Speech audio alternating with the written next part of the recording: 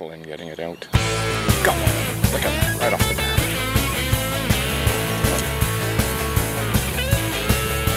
They love this one.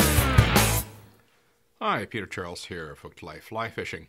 And lately I've been talking about warm water fishing, pan fishing, that sort of thing, smallmouth bass. And I thought, you know what, let's take a look at a modification of a basic pattern, the gurgler, and I call it the Baby Gurgler. Something that panfish and small bass might take. And the thing about this fly is that when you use it, it's best used in, glassy conditions. Early morning, late evening, and is going to make just this imperceptible wake across the water. It doesn't make much of a wake at all. It looks like a very small animal or large insect swimming, and it really disturbs very little. So when you've got pressured fish that are rather fussy and they've seen every jitterbug and hula popper imaginable out there, you might want something that's very subtle, especially in glassy conditions. And the Baby Gurgler just does that. It's just a little tiny wake as you bring it across the water. It looks really like a little insect, a big insect or a little animal that's swimming. So let's get started with the Baby Gurgler and take a look what we're using for material. For the hook, it's a size 8 dry fly hook. Go with a light hook because you want a light wire to help keep this thing up. If you used a very heavy gauge hook like a wet fly hook, it would drag it under. Our thread is a black 8/0 in Vivus. Our tail is a grizzly chickaboo. The body, the top of the body is black foam. The body is black chenille, and this is the fine stuff.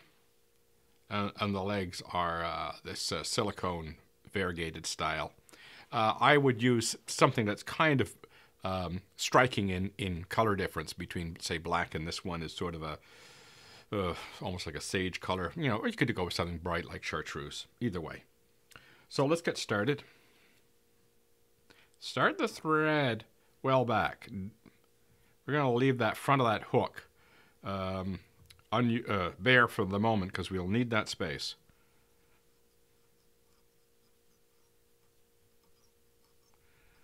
Bring it all the way back to the beginning of the gape.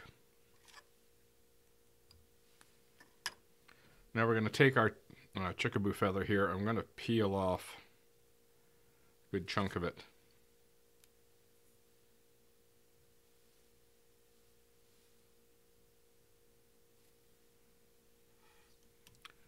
Pinch loop it on top.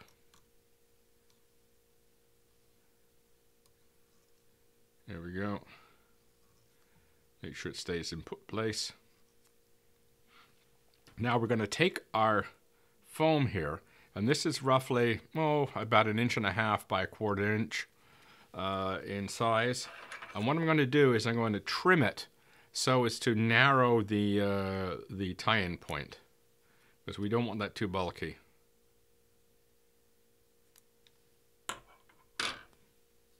And you can see what I've done with it here. And this gives us a chance to get this tied in without a ton of bulk. Do some loose wraps. You want this thing to stay on top. I'll bring this forward and then bring it back, tightening up. And try not to disturb the tail.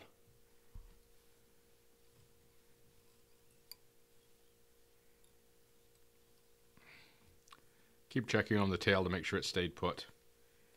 And the other thing I'll do is I'll just bring it back again. You want to make sure you've got enough space to tie in the chenille. Now we got a piece of chenille. Okay, we just tie it in. Lock it in place. Bring your thread forward.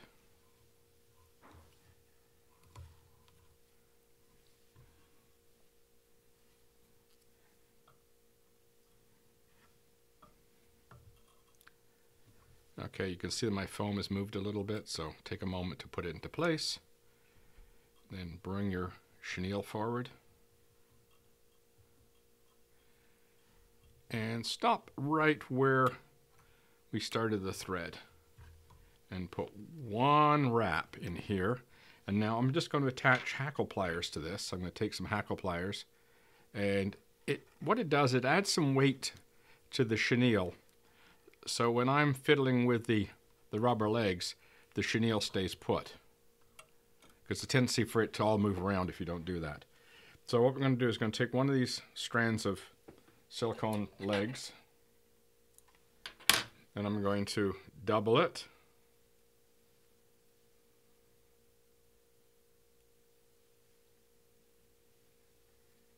Try and get the lengths the same. It's fiddly stuff to use. There we go. Cut it. Now we have a leg for each side, I should say. Pick about the middle spot on the leg and just pinch loop that carefully in place. Very soft wraps to start. Now we move over to the other side. Again, try and get it even. Very gentle pinch loop to start. It's kind of normal that these legs start getting disturbed out of position. It's typical. Move them back into place. There we go. It's about right. So now they're sort of ready to go. We've got some soft wraps in there. I'm going to take a bit of CA glue. Just put a dollop right at the joint. Now you don't have to wrap this very tightly. In fact, just because we put the glue there, we don't have to get fussy. So we got a wrap in front and a wrap. Just get those front legs to go into position. Now we'll very carefully tie this off and try not to trap our legs. There we go.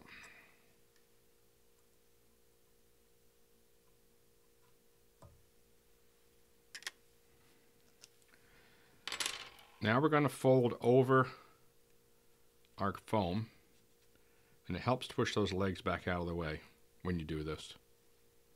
Try not to get glue on your fingers. Again, it's start off with a soft wrap.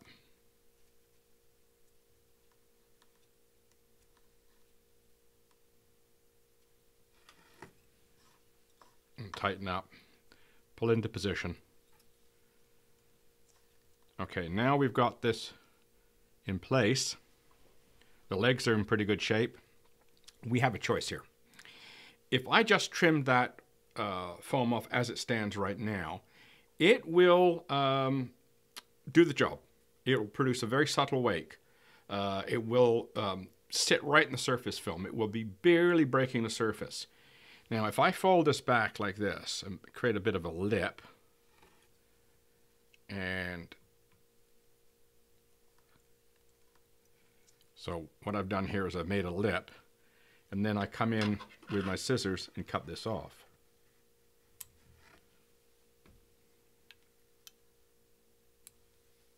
So what I've done with that now, by putting that sort of head to it, I've increased its ability to float. It will float a little bit more nose up, and I'll push a little bit more water. And to help further that along, I can start putting some half hitches in here, which will serve to push that up away from the eye of the hook so we can actually get our thread in there. So half a dozen in there will do. And you'll eventually push that head all the way back, and it'll make that bulge at the front, the head, we'll call it, stick up a bit. And then we can trim off our thread.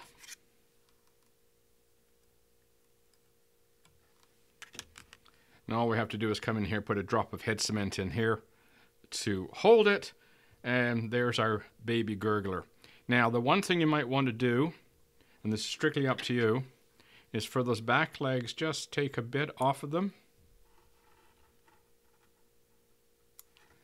And that reduces the chances of them fouling on the hook. Because if you've used poppers that you buy at the fly shop, they have long rubber legs. And sorry, when you cast them and start bringing them back, you'll find some of the rubber legs are fouled around the gape of the hook. And so they're next to useless. So if you keep these a little on the short side, and as I say, you can reduce them to make them look a little bit more symmetrical if you want. By keeping them not too long, they're more spiky. And so when you pull on the strip, they'll collapse, and then as soon as you back off the tension, they'll spring out, and then they'll collapse, spring out, and that gives it a little bit more life when it's in the water. So there's our Baby Gurgler, and as I say, that front head is optional. You can add it or leave it off. I've done it both ways, and this version tends to float a little higher, push a little bit more water, and if you don't fold it back and you just cut it off at that point, it'll sit right in the surface film. So I'll leave that at choice. You might do one of each and see what you like best when you fish them. That would be my suggestion.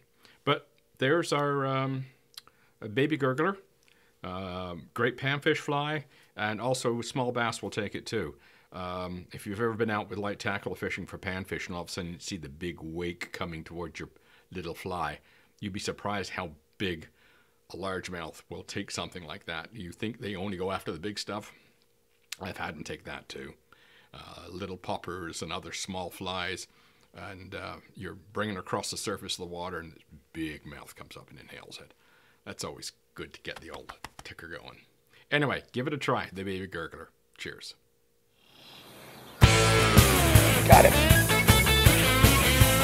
Get out of here. Oh.